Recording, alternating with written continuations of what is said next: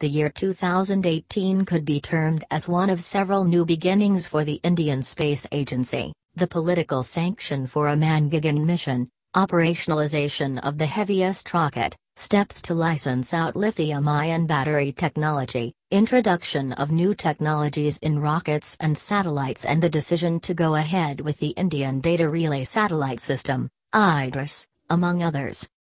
As the year ended, the IF got its own eye in the sky to exponentially enhance its capabilities. The Indian Space Research Organisation, ISRO, also carried out a sort of Swachh Bharat mission, clearing the backlog of satellite launches. The year involved hectic activities with several rocket and satellite launch missions.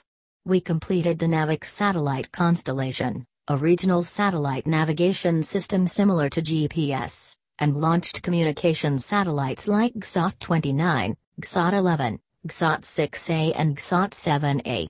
Further, our heaviest rocket, GSLV Mk III, became operational, ISRO Chairman K. Sivan told IANS.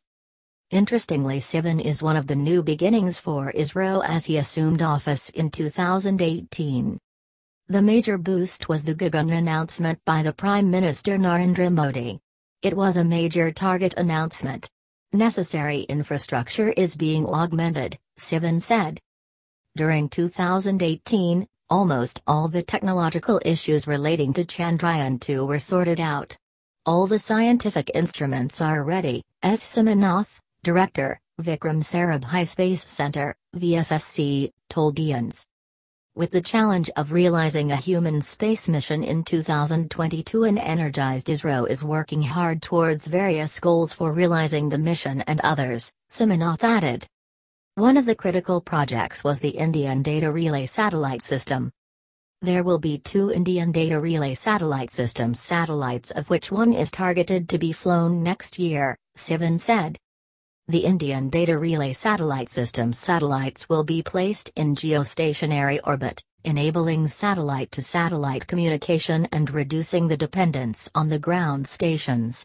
This communication is crucial for a manned space mission as there cannot be a risk of being without a connection and data relay.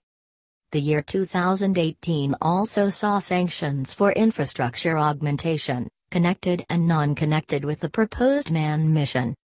Approval for a fully electric-propelled satellite has been obtained.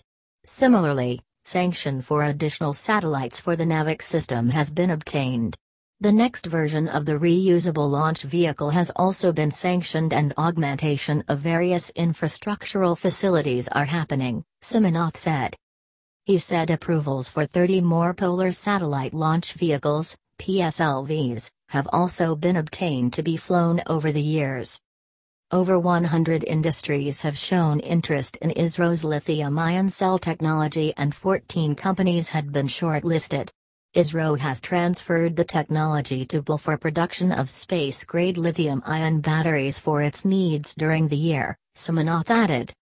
The year also saw ISRO crossing the milestone of lifting and putting into orbit over 250 foreign satellites, bringing the total to 269 foreign satellites. There is increased demand for satellites from strategic sectors. About 6 or 7 satellites are planned to be built, a senior official told IANS, preferring anonymity.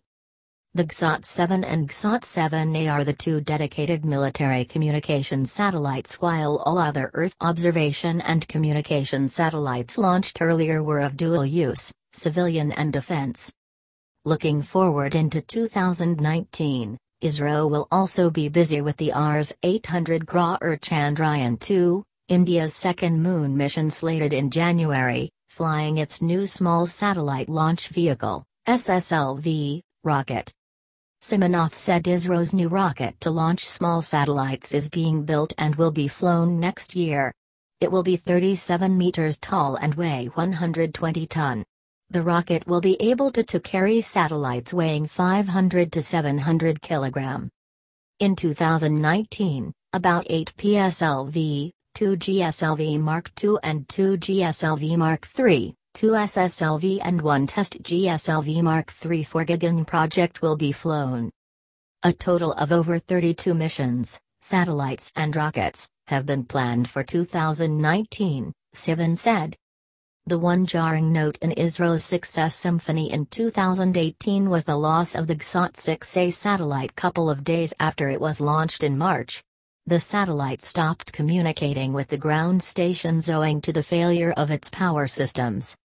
The GSAT-6A was supposed to complement GSAT-6 launched in 2015, to help provide technologies for point-to-point communication.